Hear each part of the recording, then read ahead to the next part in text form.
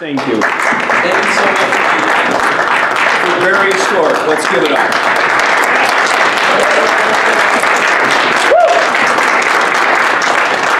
Thanks for letting me spend a little time with you today. You people are certifiably insane, which I think is really wonderful. And I say that as someone who has visited a number of states' conventions recently, so I know whereby which I speak. Even by the standards of the Libertarian Party, some of you people are absolutely insane. Coming from me, of course, that is no insult whatsoever. So, speaking of you, and speaking of being insane, which is absolutely what we are speaking about tonight, it turns out to be true. Don't tell me that you didn't see it coming. It turns out to be true that your government took money from you and your neighbors and other people around your state and people elsewhere in the United States, pooled it with a bunch of money from other people whose governments took it also from them, forcibly, and then invested it through an international shell corporation in a laboratory in China where research was conducted that Dr. Fauci says was not gain-of-function research. As Senator Rand points out, it certainly rhymes with gain-of-function research. But however you might categorize it, clearly it assisted the laboratory in conducting gain-of-function research as well as other research. A viral agent was developed there, which was not otherwise found in nature, and escaped from the laboratory. Please God, let it be by accident, right? It killed a couple million people in the United States. It killed several million people around the world. Your government decided not to tell you about this, and indeed, most of your government still believes it is worth keeping from you, that this is not something that you need to understand, either how the virus was initiated or your government's role in providing financing for it. This is all something that you don't need to understand. The fact that it killed millions of people is really bad. Let's not overlook that. Sometimes as libertarians, we skip right over the public policy issues. I would like to argue that none of that story that I have just described is the worst part of that story.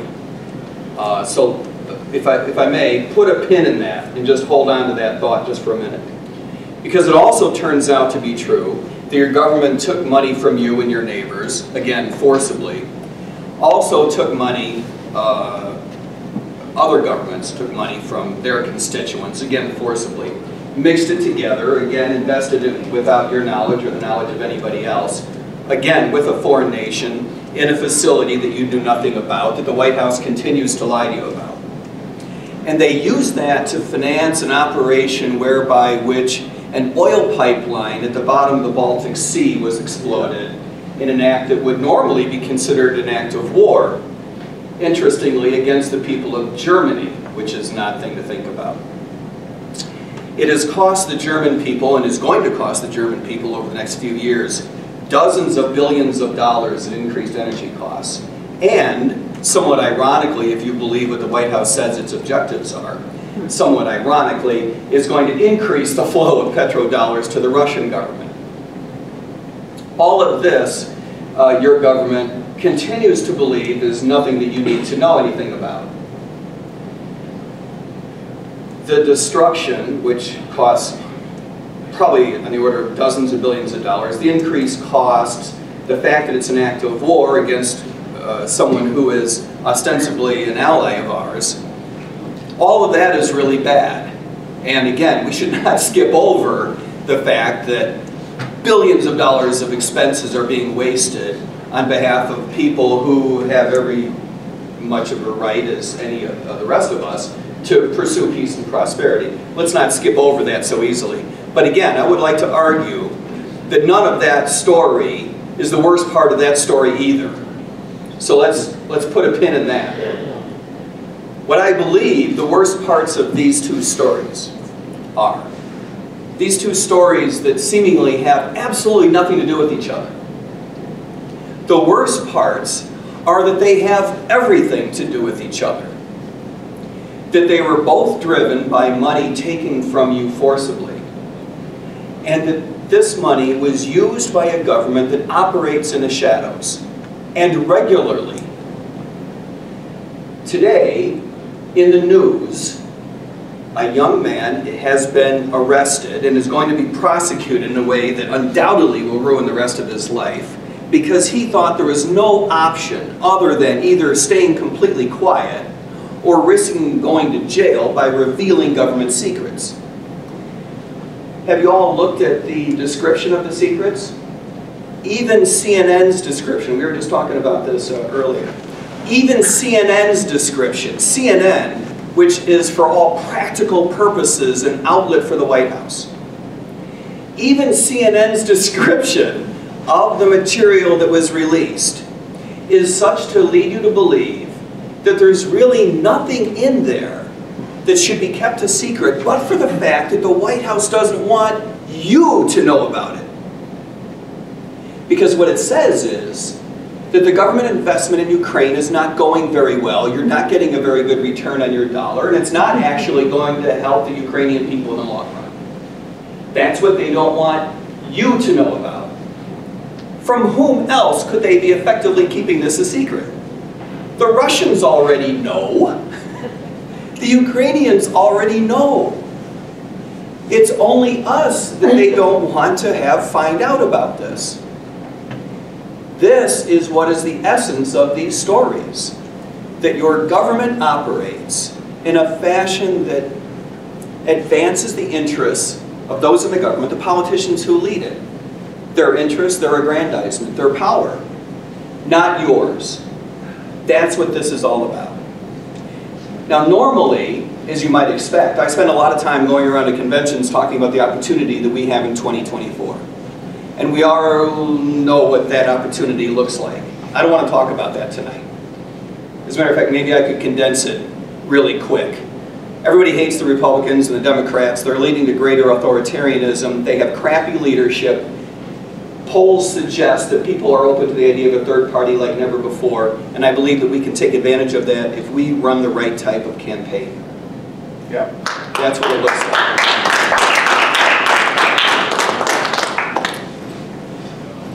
Everybody's a Gary Johnson fan, everybody's a Joe Jorgensen fan. Great. Put a pin in that just for a moment, because I am too. But if you're running a campaign that's based on, I'm fiscally conservative like a Republican, socially liberal like a Democrat, you're not actually running for president, with all due respect. Amen. Yep. You're defining yourself in the context of the other parties. You're not giving people any reason to remember you, anything to hang on to. We were making fun of Aleppo a little while ago. The real tragedy of Gary's forgetting what Aleppo was at that moment was not that remembering these things like this is so important. Now, I don't want to let him completely off the hook. You're obliged more than the, next dude on the street to know what the hot topics are that are likely to be asked of you when a national television camera is in your face. So I don't want to let him off the hook completely. But let's contrast that with Donald Trump, which is kind of a weird thing to say at a Libertarian convention. Don't mishear me. I'm no fan of the Donald. I was in New York in the 80s. I got long history of reasons not to be a fan of the Donald. But having said that, you have to kind of say, maybe he's got something there when he said, I could probably go down on Fifth Avenue and shoot someone without losing a whole lot of support. I'm going to go out on a limb and say, forgetting the name of a town in Syria is not as bad as shooting someone on Fifth Avenue. What do you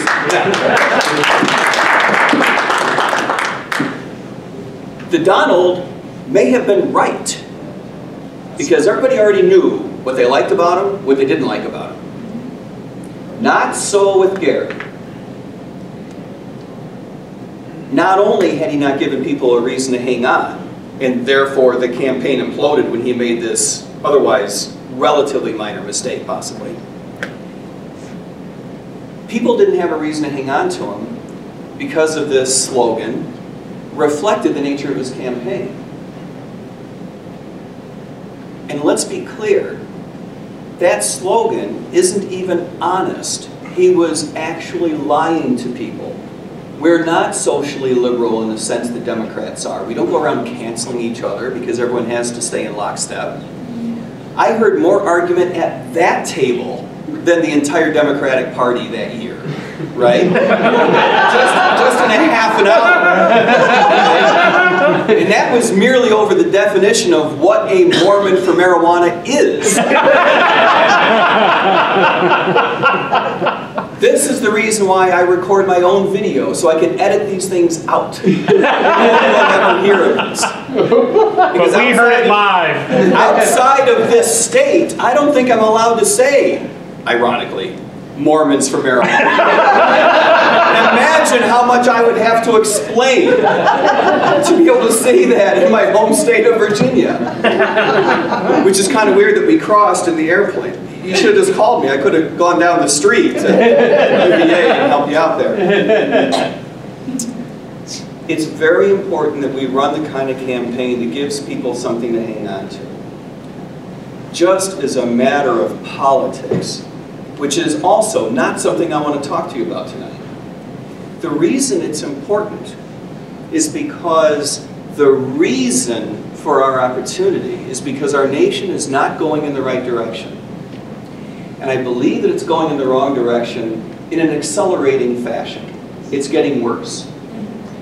If you look at the Republican and Democratic parties over the great span of history, and I mean a long period of time, longer than the lifespans of most of the folks in the room. No disrespect, Justin. But when I was a kid, right, Republicans had an agenda, Democrats had an agenda. You could not find a great number of Democrats today who could credibly say, I'm anti-war. Not really going to happen, that in a credible fashion, right? You don't see really a lot of Republicans even any longer pay much lip service to being fiscally conservative. Few of them pay lip service, but effectively actually executing on it, not so much. We're going in the wrong direction in a way that I believe is starting to be revealed to the American public. This is our opportunity. Whereas our economy looks a lot the way it did in the late 70s and early 80s, again, trust me, the way Americans react to it is a little bit different in the sense that we no longer, as Americans, not just as libertarians, we no longer look at democratic institutions in the United States the same way as we used to. There's a lot less trust. I'm not arguing that that's a good thing. I'm not arguing it's a good thing for the entire populace of the United States to no longer trust its government. That would be weird to say that was a good thing. But given that our government has earned that mistrust, that's a natural reaction to it. This is our opportunity. The reason this is so important is because we, as libertarians, we are the philosophical descendants of the people that put this nation together, the people that assembled our Constitution, the people who founded this country, and did so for only one good reason, and that is to protect our individual rights and our liberties. A lot of historians argue about the reasons why the Constitution was put together, the reason the government was put together. Nobody came to this continent for any of those other reasons. The reason this government exists, the reason this nation was eventually put together, was to protect individual rights. This is our reason for being. If we continue to go the direction in which we're going now, our government is not going to survive. This is a problem, not because the government is such a great thing, but because it puts the entire democratic experiment that the American nation represents at risk of no longer being able to carry a torch for the rest of the world. This matters. Does anyone really believe that a Republican is going to stand up for your individual rights? No. It's not going to happen. It's just not. That a Democrat is going to stand up for your individual liberties. That a Democrat is going to stand up for the First Amendment, the Second Amendment. Not in this lifetime. Not in this lifetime. The number of people we have in this room is wonderful, right? We're lucky we have the 40 people in the room that we have. It's just terrific. So don't misread what I'm about to say. Even if you multiplied it by 50 for all of the states around the United States, it's not a big number. Even if you were to say, we have a couple of thousand people in our party that are willing to work our butts off to make a difference, it's not a big number. We have to do things right. Harder, louder, more strategic, and in a less compromising fashion, in my view. If we don't stand up for our principles will not be stood up for, if that makes sense. In other words, this is not merely an opportunity for us in 2024.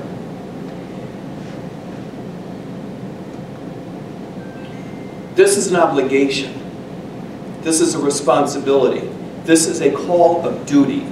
And this, in my view, is likely to be close to our last reasonable opportunity, our last best chance to stop our government from sliding even further. As an economist, I spend a lot of time talking about end the Fed. Woo!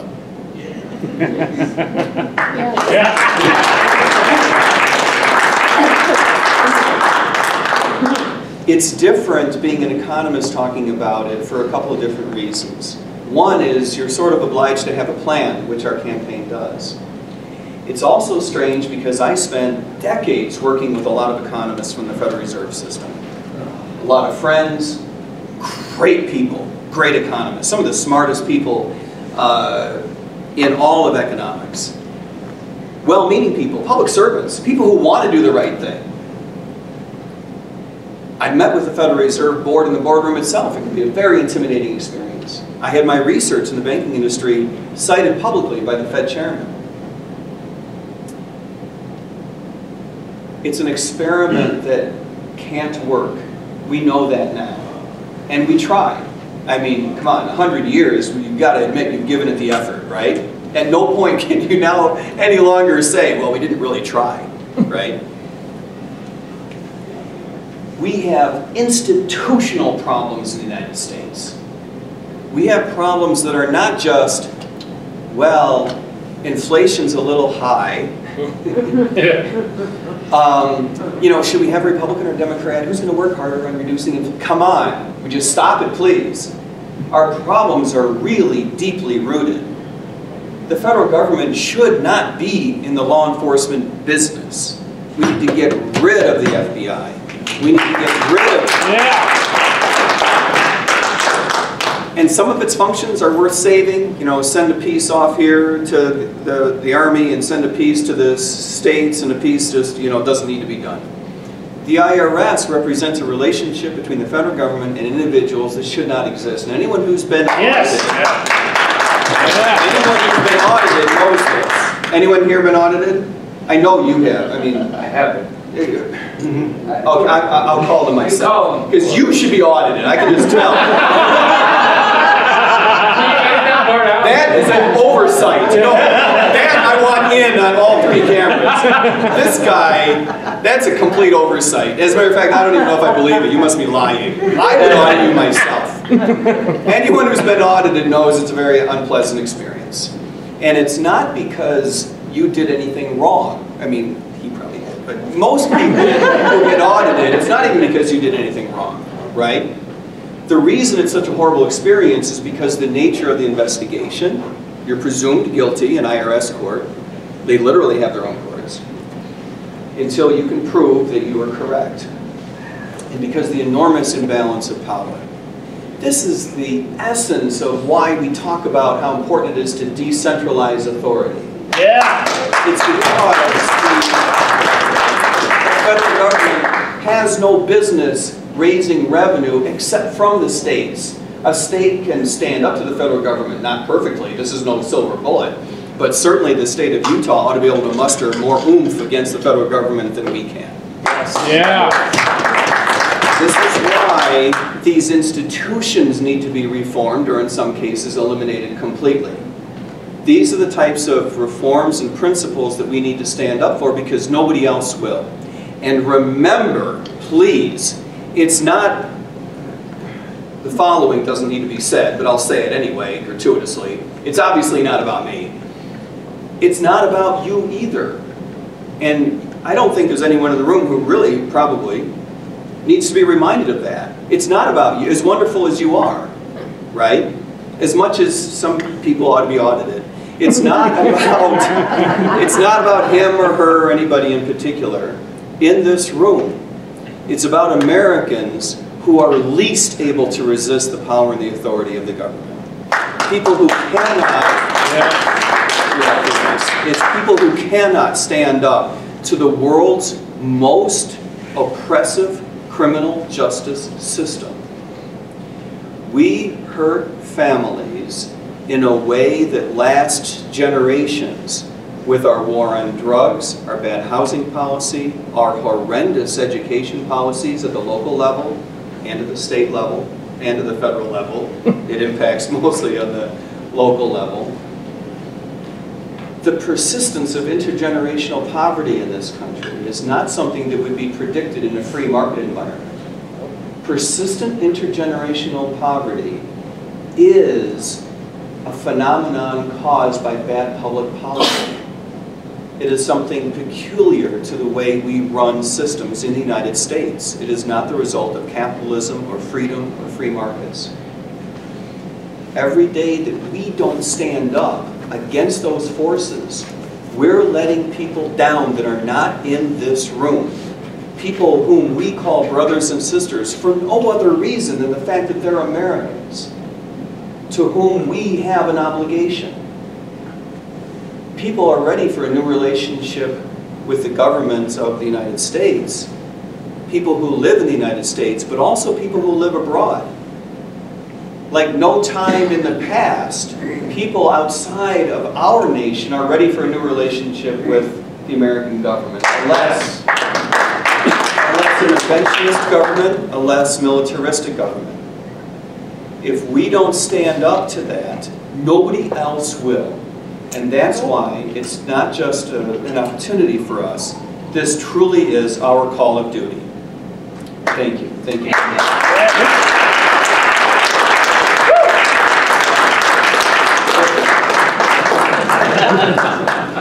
If it's okay with Barry, just a couple questions. Absolutely. Okay.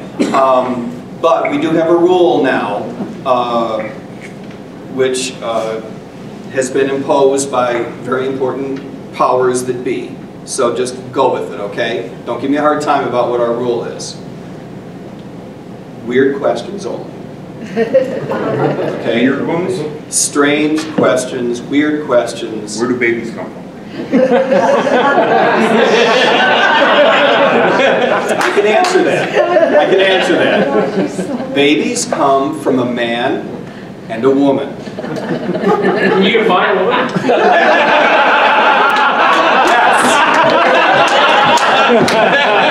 I appreciate that question. Let's be clear. To me, there are three things going on in this discussion. One is we need to be able to stand up for the basic notion that facts and truth matters, right? Okay. We are a species with two sexes.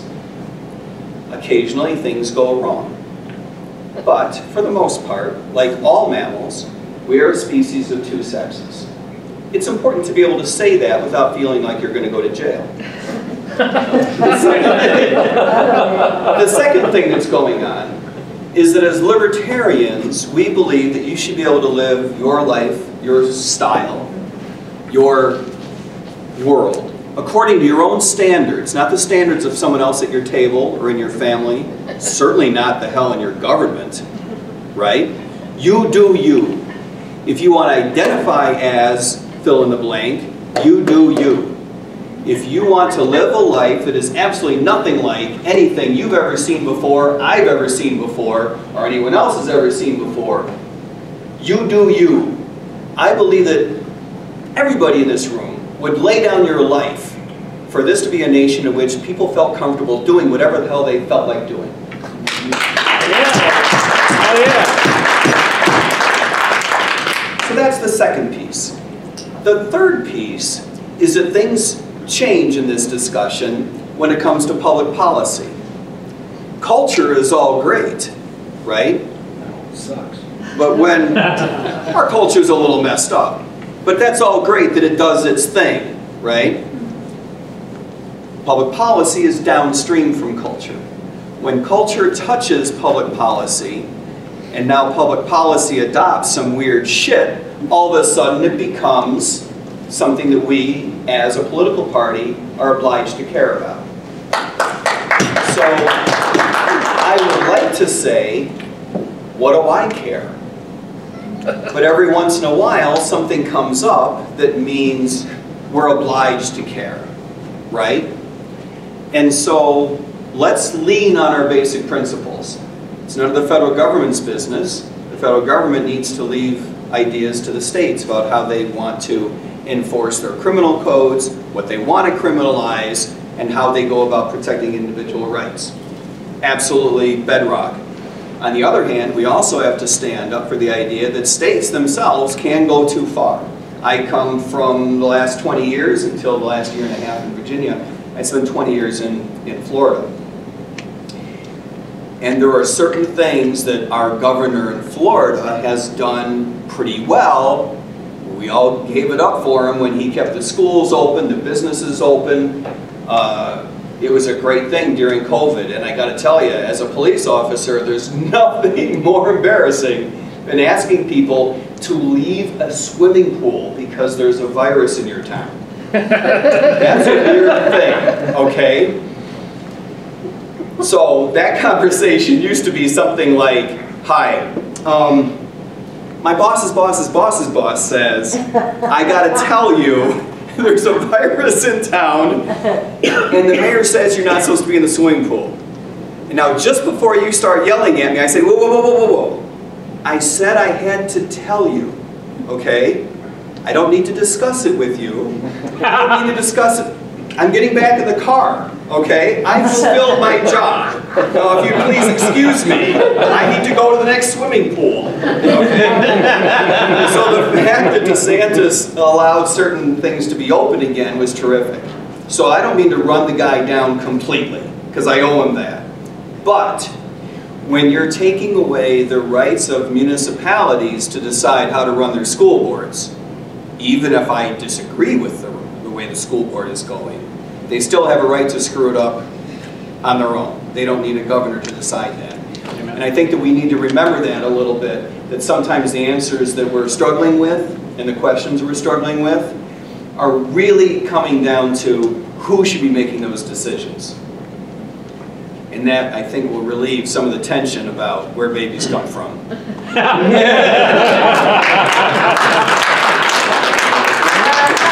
I gotta say, with all due respect. I'm just keeping it weird. I know. With all due respect, he does have a head start on you when it comes to being weird. So, I spent a while with this guy at the bar, and I happen to know that it's very unlikely he's going to say anything that's not weird. We agree the Fed needs to go away. Do you think the dollar should be pegged to gold, to Bitcoin, or just left as fiat?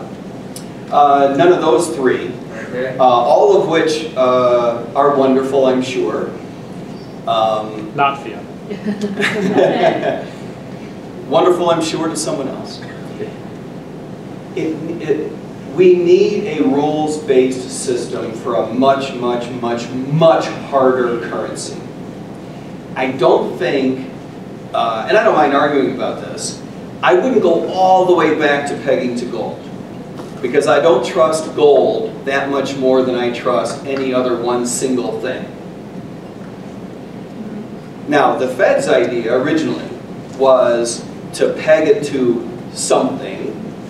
It wouldn't be gold, it would be the perfect thing, it would be an entire basket of goods all over. And so we would have price stability. Sounds perfect. What could go wrong? Well, what goes wrong is that the Fed then got it into its head that we could lean against the boom-bust cycle. And it turns out that they screwed that up.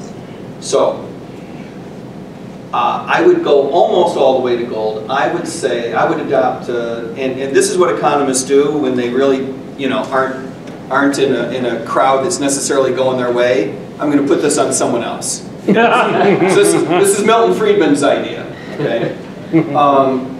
Milton Friedman's idea was that you would not peg the inflation rate per se, or the price tied to a basket of commodities per se. But what you ought to do is fix the growth rate of the money supply.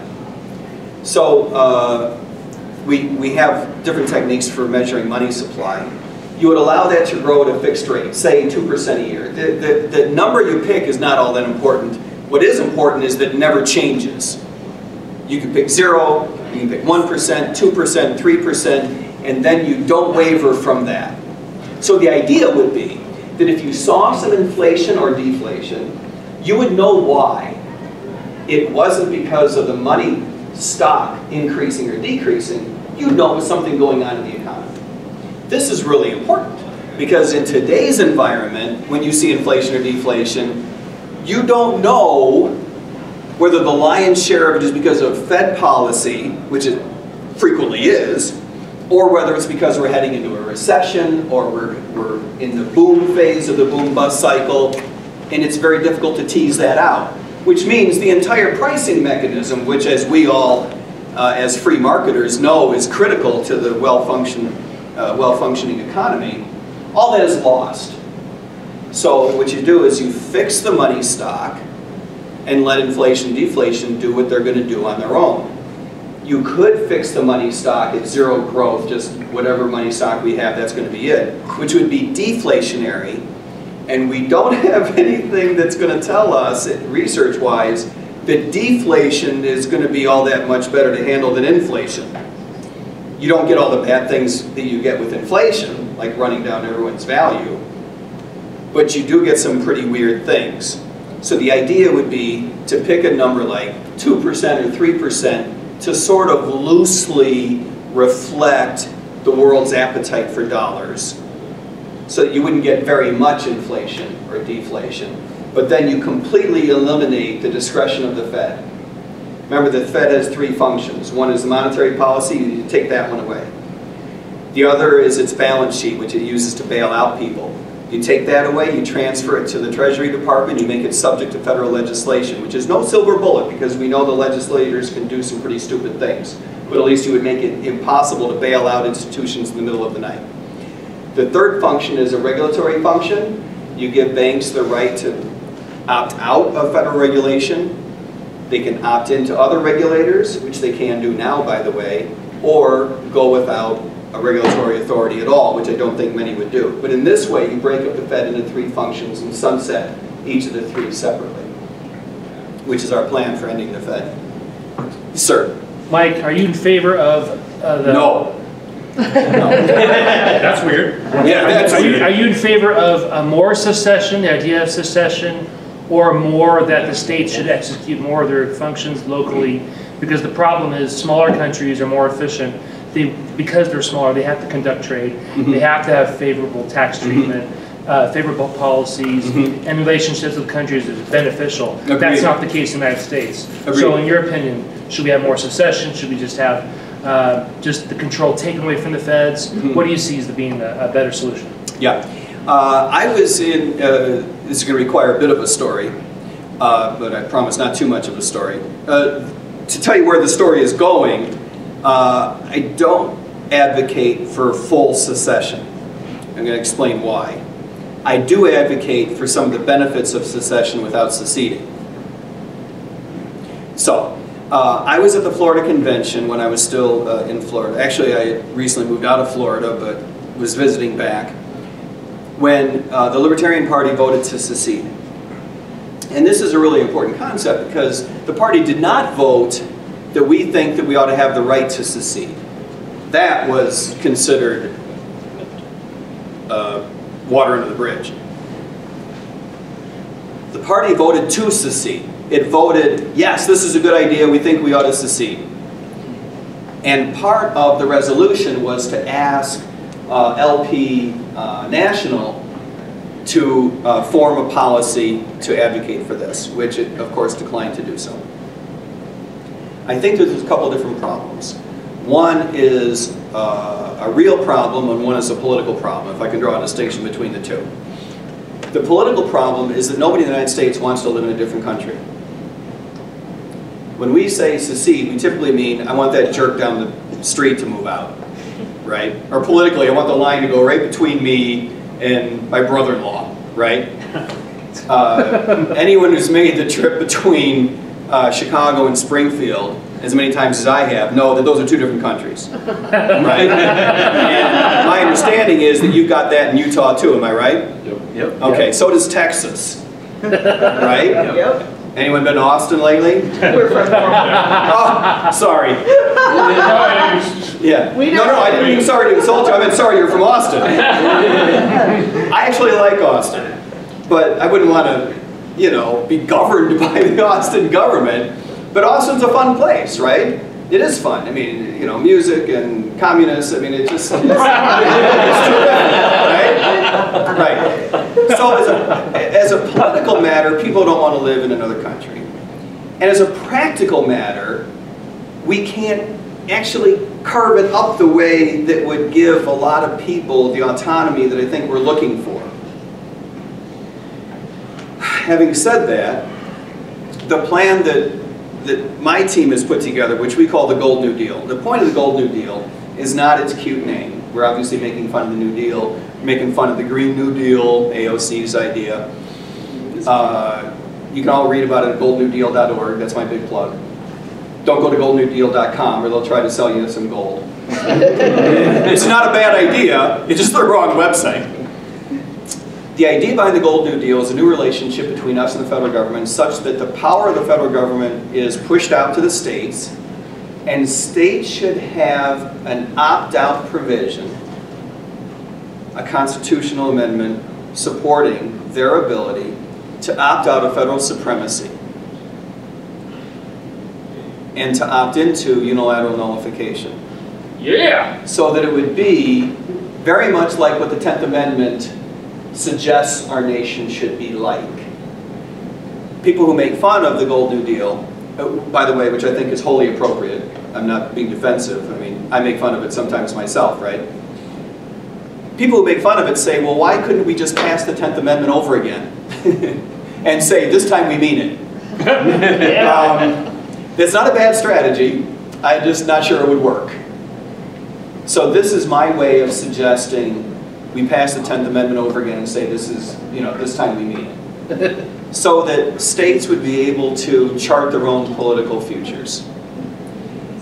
I think that the way that we've structured it is a little bit more appetizing than secession, in the sense that most Americans want to keep the nation together, maybe for nostalgic reasons, and of course, there are certain things that we think the federal government should do. I can't remember what those are at the moment. You know, people always point to national defense, right? But by golly, national defense has gotten a little bit carried away. I wouldn't mind resetting to zero and then trying to figure it out. States should, I think, work with each other contractually and have courts oversee them.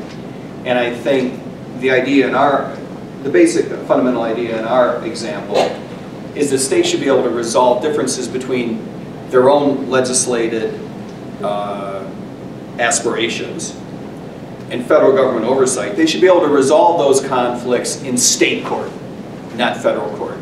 That's what we mean by nullification.